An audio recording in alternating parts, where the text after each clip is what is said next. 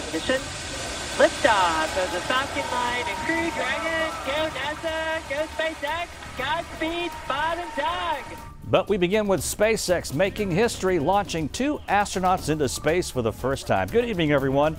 I'm Ron Trevino. Astronauts Bob Behnken and Doug Hurley are on their way to the International Space Station. They're the first astronauts ever sent into orbit by a private company. This afternoon's launch went off without a hitch. David Gonzalez is live at the Space Center Houston with a reaction. Hey, David.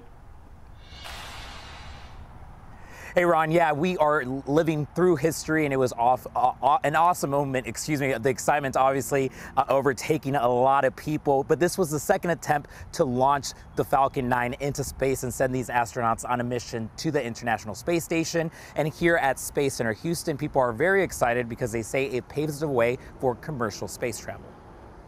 0. Ignition. Bob Behnken and Doug Hurley are headed toward the ISS after entering orbit 12 minutes after the launch.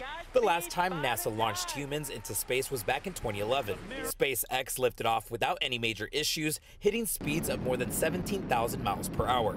Here at Space Center Houston, officials say this new era opens up the possibility for space exploration through private companies. And we know that SpaceX has 4 seats in this, but there's also a 5th that could be sold to someone who may want to be a space tourist and go into space. So this really opens the possibility and makes it feasible that a private entity could advance space exploration for the everyday person. According to NASA, SpaceX will dock with the International Space Station tomorrow around 9:30 in the morning. On display at Space Center Houston is a technology that just took the astronauts into space.